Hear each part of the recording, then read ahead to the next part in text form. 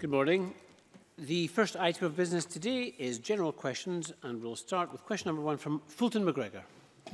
Thank you, Presiding Officer. To ask the Scottish Government what its position is in increasing the legal entitlement to paternity leave and what discussions it has had with the UK Government regarding this. Minister Jamie Hepburn. Whilst employment law remains reserved to the UK Parliament as the responsibility of the UK Government, we are funding the Family-Friendly Working Scotland Partnership to promote family-friendly and inclusive workplaces to employers and employees in Scotland. The Scottish Government, including its agencies and non-ministerial departments, provides eligible employees with up to 4 weeks consecutive paternity leave at full pay. We would encourage other Scottish employers to work in partnership with their workforce to consider voluntarily offering a similar enhanced paternity leave. Although additional devolved powers in relation to employment would provide the Scottish Parliament with the ability to strengthen employment rights which work for Scotland, and with the impact of Brexit still to come, the Scottish Government will publish a discussion paper on that in the next few months. Fulton MacGregor. I thank the Minister for that response. A number of studies have linked longer paternity leave with a wide range of positive outcomes, including greater maternal well-being, reduced incidence of postnatal depression and fewer behavioural problems in children. Does the Minister agree that employers can benefit from offering enhanced rights in the workplace, and would he join me in encouraging employers in Scotland to offer enhanced paternity leave of 4 weeks? Minister. Well, let me reiterate, yes, I would absolutely encourage employers to do so, and not just for the reasons that Mr MacGregor has set out in terms of child well-being and parental well-being, but we also know that flexible working, whilst it has that clear benefit for employees, it also has it for employers as well, because when an employer operates on a flexible basis with its workforce, it can end up with a more motivated workforce, reducing absenteeism, increasing better retention rates and increasing productivity.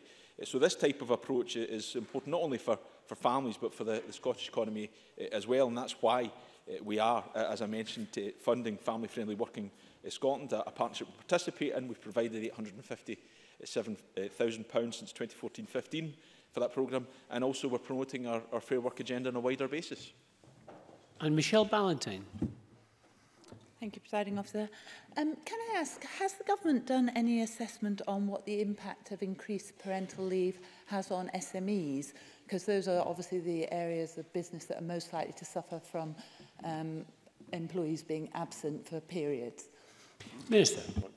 Well, as I've just made the point, actually, what a flexible approach, irrespective of the size of employer, can in fact lead to is reduced absenteeism, better retention rates and increased productivity. And that's what the evidence demonstrates, not just in relation to enhanced paternity leave, but across the board in terms of the flexible work agenda.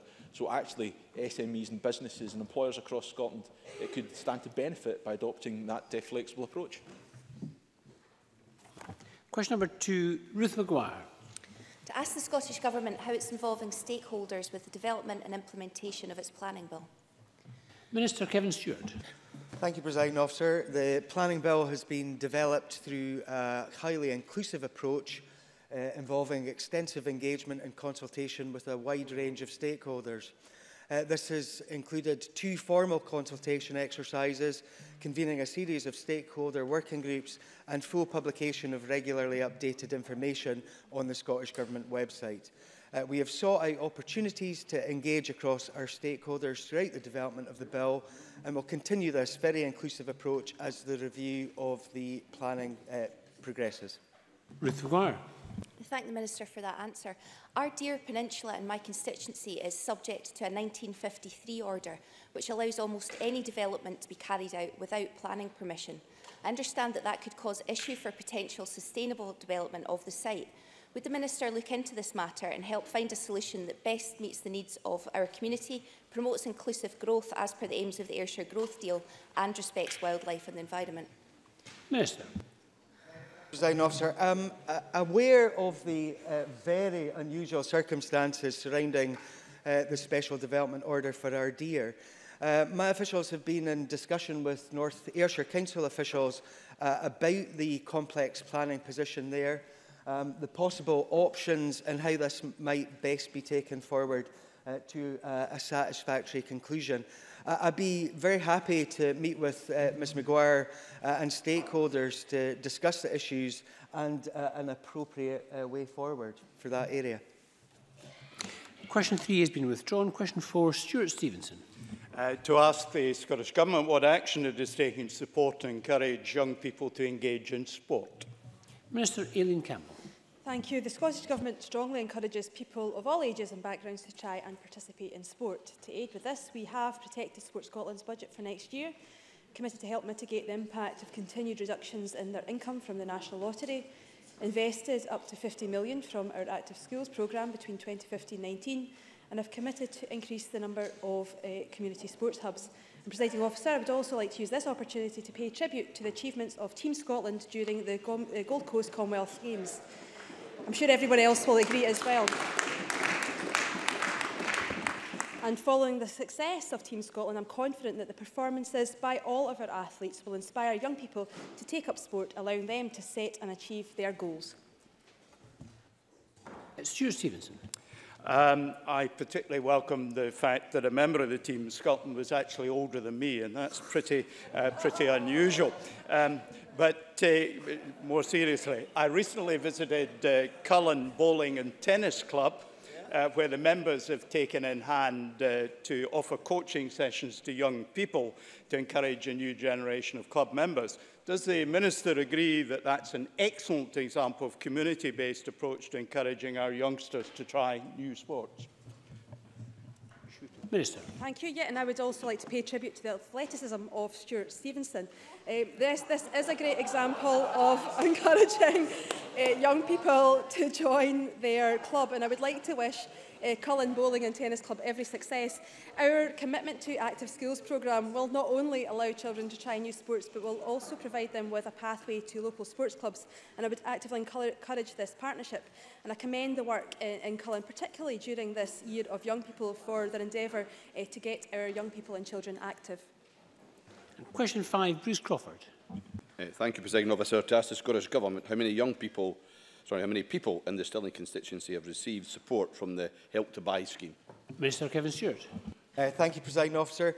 Help to Buy Scotland data is published at the local authority level and is not readily available by parliamentary constituency. From October 2013 to March 2017, there have been 190 sales in the Stirling local authority area that have received support from the Help to Buy Scotland scheme. Bruce Crawford. Thank the Minister for his reply. I now know I've got to go to the Council in future from that reply, but I'm still grateful that there's been 190 people in my constituency who have benefited. This is a much needed way of supporting people into a new home, particularly those buying their first home. Can you tell me what the age of the range is for this scheme and what the percentage is of first-time home owners, please, Minister? Minister. Thank you, Presiding Officer. We estimate that 76% of buyers who purchased a property with assistance through the scheme are aged 35 and under, and 66% have been first-time buyers. This is based on an analysis of the first 3 years of the scheme from September 2013 to March 2016. Linda Fabiani. Thank you, Presiding Officer. Can I ask the Minister to look at my particular concerns about the open market shared equity scheme, where there is a valuation price set at a threshold, and in very desirable areas like East Kilbride, it means that sometimes it's difficult for people to find suitable accommodation to purchase and still get assistance. This is disadvantaging people. It hasn't been looked at for many years now, I understand. Can this consideration be given? Minister. I thank Ms Fabiani for her question, and I well understand the desire to live in East Kilbride. The price ceiling has gradually reduced from the original figure of £400,000 to the current £200,000 to ensure that more people can benefit from the available funding and help to target funding at lower income families and first-time buyers. We accept that in certain geographical areas not as many homes will be purchased with assistance from the scheme. But I can assure Ms Fabiani that I will continue to look at all of this as we progress. Question number 6, Lewis Macdonald. Whether plans for major trauma centres in Aberdeen and Dundee to commence in October have been affected by recent events in NHS Tayside. Cabinet Secretary Fiona Robertson. Progress with implementing the Scottish Trauma Network is continuing as planned, including the opening of the major trauma centres in Aberdeen and Dundee in the autumn of this year. Implementation will not be affected by the recent events at NHS Tayside. Lewis Macdonald. I'm pleased to hear that clear assurance from the Cabinet Secretary. I wonder if she can also address the issue of the appointment of Malcolm Wright, the Chief Executive of NHS Grampian, to head up the team rescuing NHS Tayside from its current crisis. I think when Shona Robson made the announcement, it was as an interim appointment, but in her statement the other day, it was as the new Chief Executive. I wonder if she can clarify the future arrangements for leadership of both NHS Tayside and NHS Grampian. Cabinet Secretary. Do that for Lewis Macdonald. The Malcolm Wright will also remain as the Chief Executive and Accountable Officer for NHS Grampian. There's no change to that. I haven't described Malcolm Wright as the interim Chief Executive. I think he should have the full title as the Chief Executive of NHS Tayside. But of course, work will be underway very quickly to find a permanent Chief Executive for NHS Tayside. And I've also agreed with Professor Stephen Logan, the Chair of NHS Grampian, that Amanda Croft, who the member will be well aware of as Deputy CEO, will oversee the day-to-day operations of NHS Grampian. I think Amanda Croft is very, very capable of doing that, and hopefully that will give the member the assurance that he's seeking. Graham Day. Thank you, Presiding Officer. Can I ask in relation to the situation at NHS Tayside whether the support team led by Professor Lewis Ritchie will continue to provide an assurance role on the board's future plans for services? Secretary. Yes, Sir Lewis Ritchie's involvement with the assurance group will continue. He has provided a very important role there, and that continuity is important that remains, and I can certainly make sure that Graham Day is kept informed about that continuing role. Question number 7, Liz Smith. To ask the Scottish Government what its position is on the performance of integrated joint boards since their creation. Cabinet Secretary Shona Robson. Integration authorities went fully live in April 2016 and are already delivering achievements. Individual integration authorities publish annual reports on how the new arrangements are delivering real change and improvement. The latest annual performance reports are due to be published in July of this year. Liz Smith. Will the Cabinet Secretary confirm to Parliament that she is aware of some of the very strong criticism, including some within her own party, which is being levelled at integrated joint boards because of the current structures are not at all clear in terms of the lines of accountability for decision-making and for the accompanying accountability? And will she, with some degree of urgency, review whether the current IJB structure should be completely overhauled? Cabinet Secretary. Well, I think the structures are fairly new, and I think they should be allowed to bed in. But as everything, we would always keep these matters under review if there are particular concerns that need to be taken forward. In relation to local matters, I mean, we would expect local partnerships to take forward any changes to services in a way that has the full consultation of the local public. We would expect that to be done in a way that is open and transparent. If Liz Smith has any particular concerns in relation to that, then I would suggest that she writes to me with the detail. Question number 8, Murdo Fraser. Thank you. To ask the Scottish Government what discussions it has had with the Office of the Scottish Charity Regulator regarding the use of public funds by NHS boards. Cabinet Secretary. So at my request, the Chief Executive of NHS Scotland has written to all NHS board chairs seeking assurance that NHS Scotland endowment funds are being used appropriately. Responses are required by the end of April. This approach has been agreed with Oscar and responses will be shared with them. Oscar have agreed to review the evidence provided, and once they have considered all of the relevant evidence and completed their risk assessment, they will come to a decision on whether to undertake inquiries into other NHS endowment fund charities. Oscar have indicated to my officials that they plan to be able to give a response on this by the end of May. Murdo Fraser. Thank the Cabinet Secretary for that response. This morning, the Parliament's Public Audit Committee heard from the Auditor General for Scotland, Caroline Gardner, in relation to this issue. And this raised a number of quite serious questions that required to be addressed, including this question of a conflict of interest that might arise for NHS board members who are being asked to deal with public funds and also deal with funds from charitable endowments. So, given that, will the Scottish Government look at creating a structure whereby board members are no longer required to make decisions both on endowment funding and on general funding for NHS boards? Cabinet Secretary. Fraser may be aware that the guidance around this was reviewed back in 2013.